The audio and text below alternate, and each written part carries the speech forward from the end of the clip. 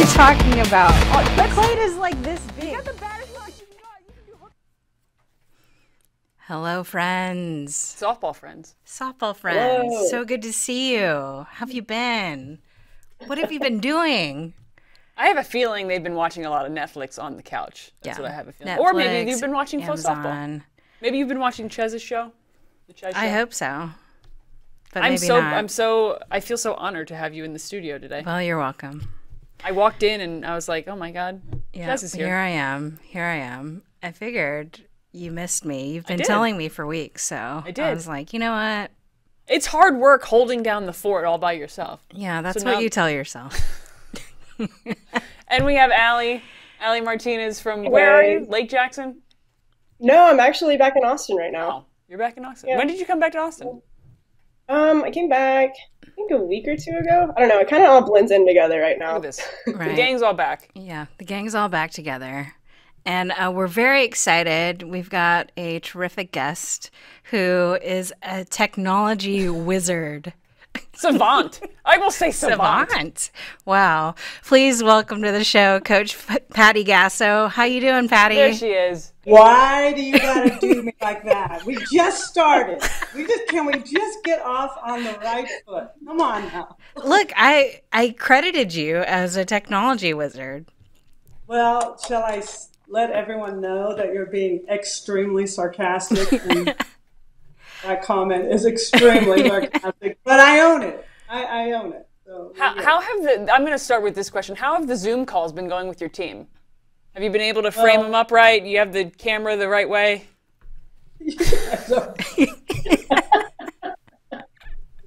Patty, you're our favorite. You know that, right? Look, it all went well until I got on, here's the deal, and then everything went backwards. So, that's fine. That? You can blame me personally. I have no hard feelings with that. I'll own it. It's fine. The most important thing is that we're all here now. Yeah, we are all here, and so excited to get to talk with you. And Big 12 announced that football would resume its season this fall. Can you kind of tell us about Oklahoma's plan in terms of reintegrating the students back into kind of normal life and what softball looks like this fall?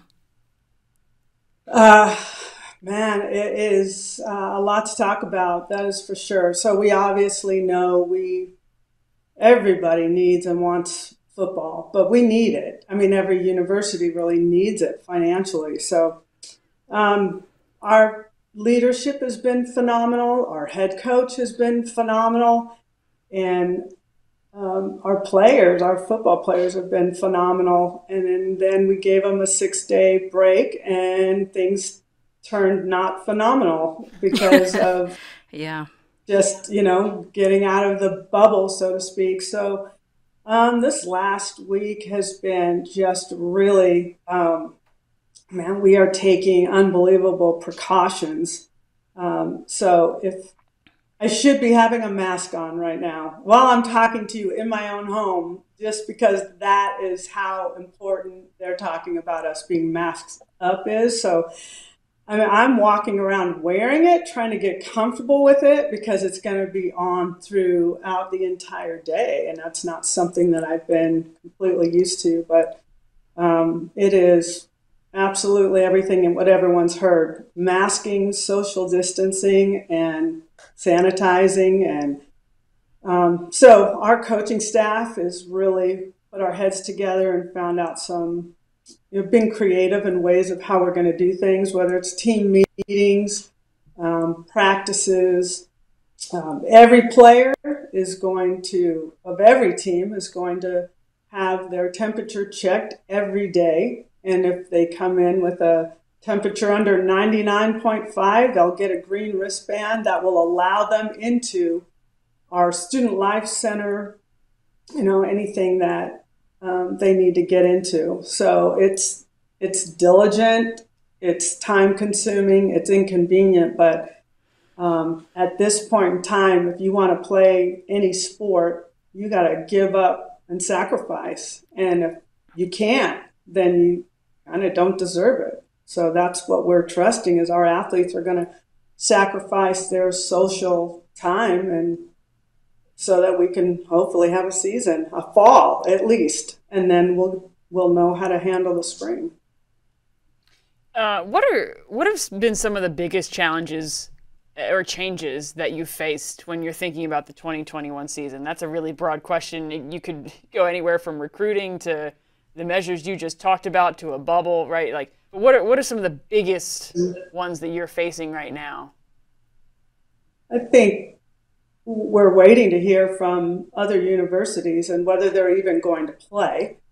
And if they do, can they come? Can they travel? Will they travel on airplanes? If they can't travel on airplanes, how do I find someone else to be part of our tournament? Things like that. Personally, it's the amount of money that this is going to cost. Now if you're taking a bus, can you have two to a seat? If not, do we get two buses? How many people to a room? Right now, football's putting one guy in a room. How we're going to handle this financially if we are told we can and can't do certain things. Parents coming in and wanting to see their kids play, are they going to be able to have time together? Probably not, if we're trying to create this bubble. So it's going to be challenging for athletes, for coaches, and for families. But I mean, that's down the road, and we're already working on how that's going to look in the way of travel and so forth. But like I said, if you love this sport and you want to play so badly, we're going to have to sacrifice, and it shouldn't even be called a sacrifice. It's just the way our life temporarily has got to be, and we're going to do it, and we're going to do it right. I was reading a report that got put out this morning about D3 schools, obviously a completely different ball game that we're talking about, pun intended, everybody watching. But they were talking about how some people don't understand just how expensive the safety precautions are. The article that I read, it's $500,000. And then for D3 programs, they can't even afford that. Forget about it. They can't do it. Mm-hmm. But you're talking about that cost. And just so somebody, it's one report that I read from Front Office Sports, but so people can have an idea of how much you're talking about. It's $500,000 for I think it was football specifically, to put in all the safety precautions that the NCAA is mandating. So that's a real expense when it comes down to the financials. So I can imagine that's a pretty hard thing to work through on your end. It is, and that's why it's so important that we do the right things. So we certainly don't want to waste our money, going through all of this and then someone do some kind of knucklehead move. And that's hard. It's one thing having an athletic bubble and trying to keep your households together and things like that. So we're real strategic that way. But now you're bringing back 20,000 non-athletic students that are in the mix now. So I know football has gone to all online classes. Our players are kind of in that hybrid mode where they're doing in-class and online. So it's just, there's so much education that we have to give our athletes as to how to go about precautions in the classroom. It's unbelievable, but again, absolutely necessary. What's it been like to see the experience of a student athlete and regular student experience change like that in a span of a year? We're not there at the university, and I'm sure it's got a different feel to it. Can you kind of describe what it's like now? I'm not quite sure yet what it's going to feel like. I know how anxious our players are to get back. So as we speak, our freshmen are moving into the dorms, but only one parent can come in with them. So you're missing that family connection and that big moment. You're kind of missing that. But I've been seeing quite a few, look, I would not go into Target right now because it's full of sorority girls. two are just so, I don't know, with girls, they're so excited. They just want to be close to each, how we just like to talk and be close. And so there's a little bit of just light treading, like you're seeing people really trying to back away from each other and things like that. But I mean, our classes start Monday, so I think we'll get a pretty good idea. But man, we have had multiple Zoom calls and things like that. And this whole next week, the first week of school, we're not doing anything except protocol. So bringing in a household at a time and saying, when you come to the field, this is exactly what we expect. When you go into the indoor, this is what we expect. When you are in the bullpen, this is what we expect. So there's a rule for about every step you take. And we just want to really make sure we put a lot of emphasis on that versus, yippee, we're back, let's go, get your gloves, let's, get back into what we're doing. We will be over like that if we try to play that game. So we're just really taking it slow, making sure we all get it, we can follow it appropriately. And I think once really the 1 month mark hits is when you can really start opening things up a little bit more. At least that's what I'm hearing. So it might be a good thing that we have 25 players on our roster, because they might be down 5 or 6 at a time if we don't do things right. So I don't know. I'm so anxious and excited. I don't want to sound doom and gloom, but I'm just pumped that we're a university that is going to get on the field. And that is exciting to me and to our players. So do the right things. Do the right things. So speaking of the 2021 season that's coming up, I mean, obviously your roster looks rather insane, and I'm very excited to watch y'all play. What can you tell us about the talented group that you work with? Jez. Yes. You gonna dog us this year? Or you gonna hook us up? Come on, Patty. Got my girl next to you. She knows what's up. Jez, a hard one. I'm sorry. Called out. You have to throw that in there. She told you not to mess with her about her iPad at the beginning she told you. I'm not going to mess. She warned you. I love your returners. I love your 2020 class.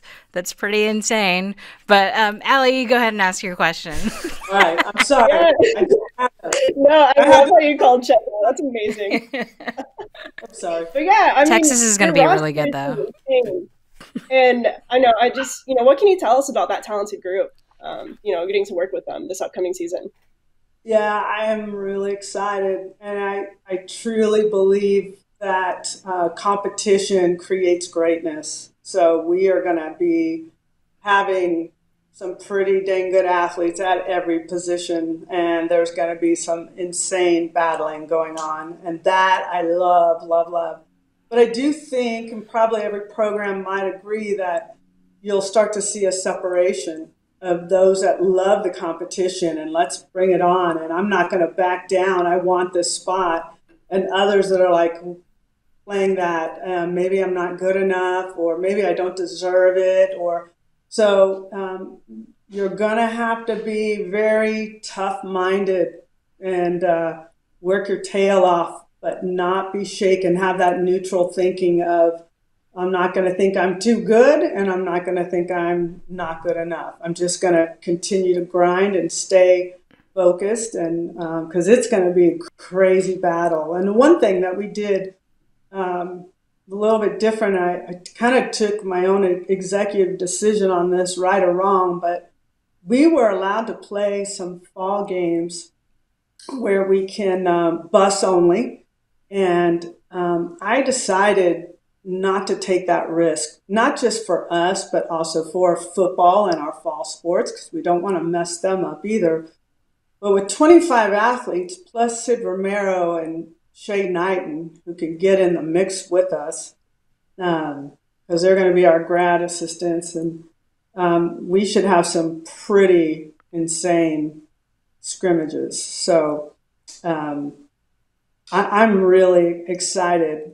I'm really excited about these newcomers, man. They are talented. Mm-hmm. And so the hardest part for me is who's going where. And there's going to be some really, really good players that are sitting on the bench that I'm going to have to, I think you're going to see a lot of coaches committee, instead of here's my 9 and I have another 50 sitting on the bench. That's not going to bode very well. So I want to share the wealth and keep these guys engaged as much as I can, as long as they're prepared and ready for it. Yeah, what was obviously with 25 players returning, every player from on your roster can earn a starting position on any team. Kind of like, what's your message for them going into this? Pretty much what I just kind of explained. Like, you're going to have to fight, and you're going to have to be a really good, solid team player.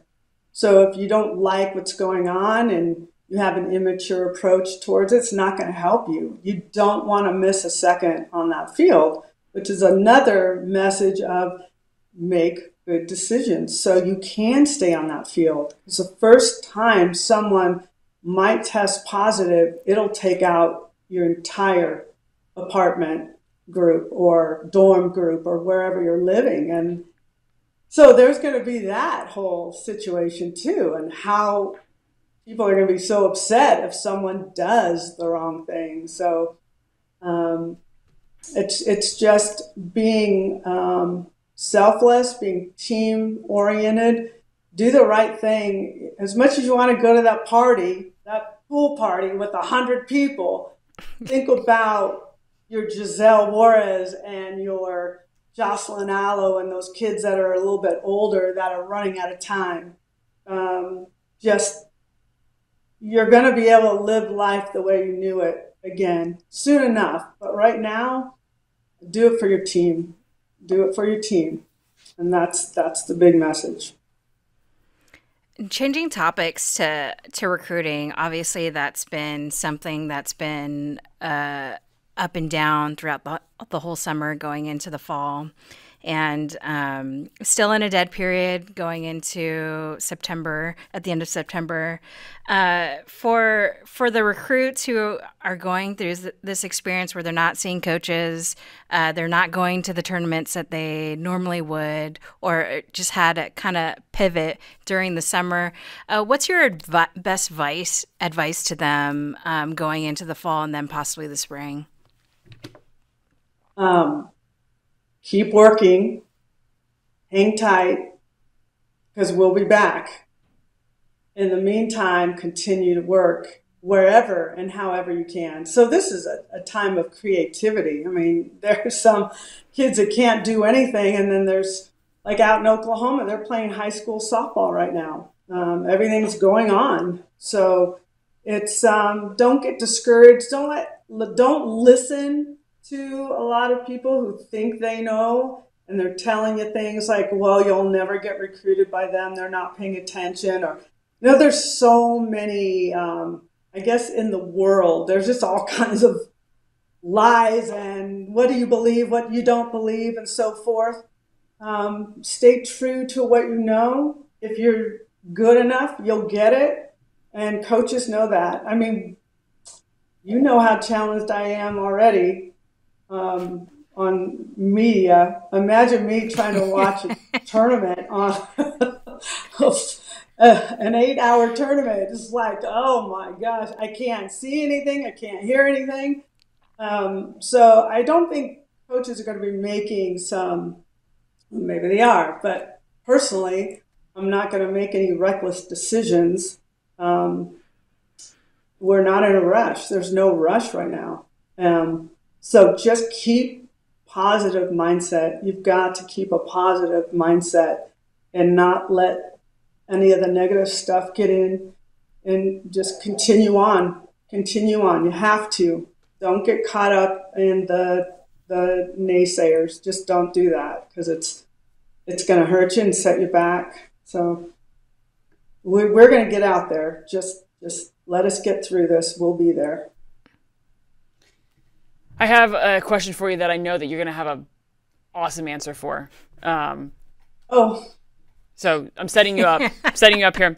What hobbies or new talents have you developed during quarantine? Perhaps you've taken a computer programming course over Patty codes over quarantine. You are wrong about that. Okay. No, I try to stay as far away from it as I can, obviously. Hobbies. Well, okay. I did a phenomenal job on my grout in my kitchen. Phenomenal.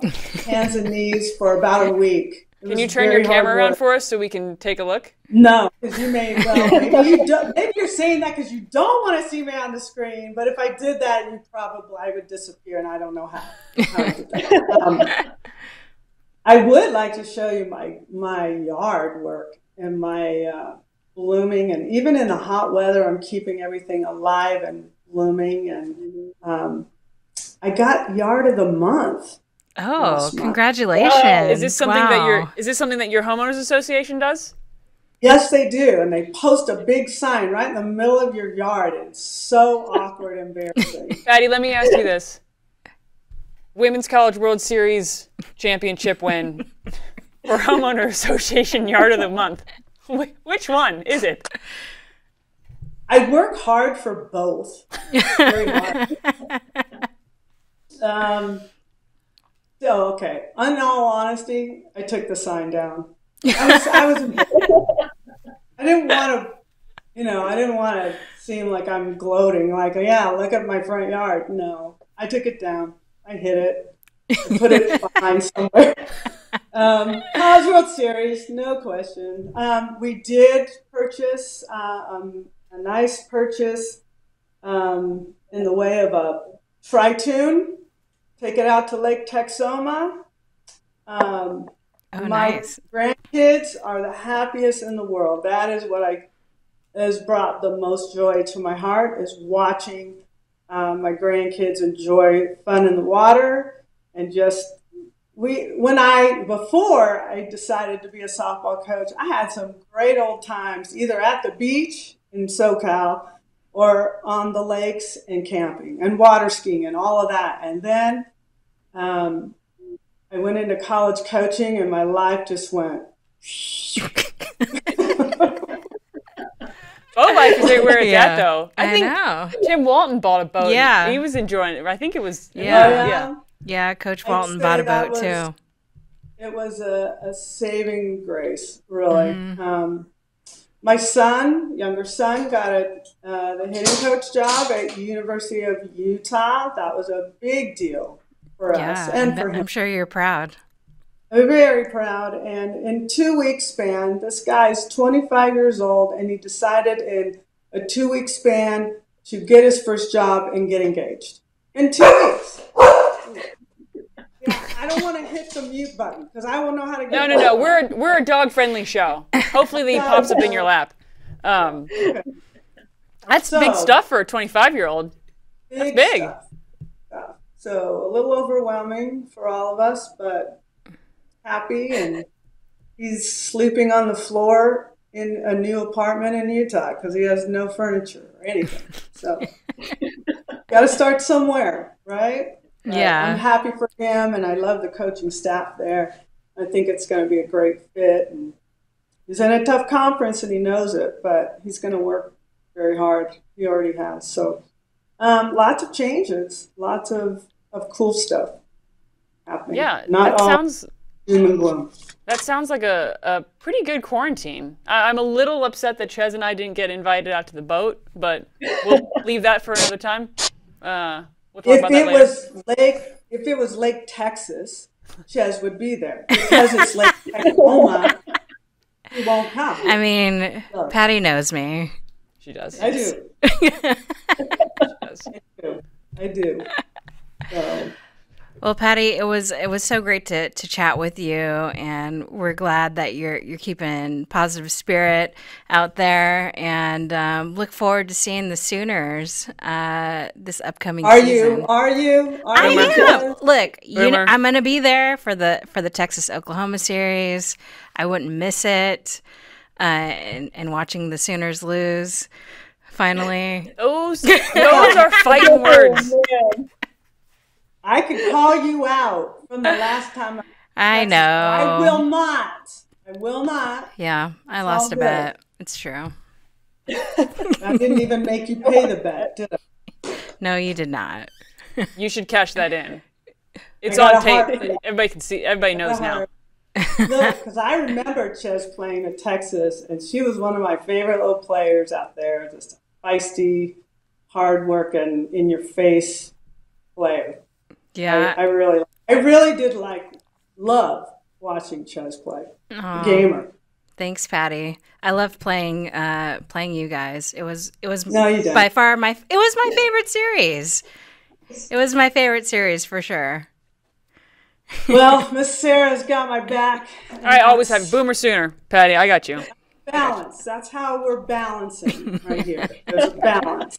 I'm right in the middle, so we're all good. Absolutely. Well, thank you, Patty, and I think that's the deal. Mm-hmm. Patty gave us the whole deal. Here's the deal. I'm going to work on my computer skills, obviously. Sign her up.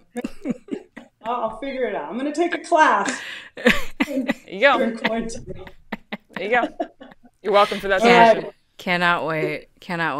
See you later. Bye, guys. I don't even know how to turn this off. I'm going to try.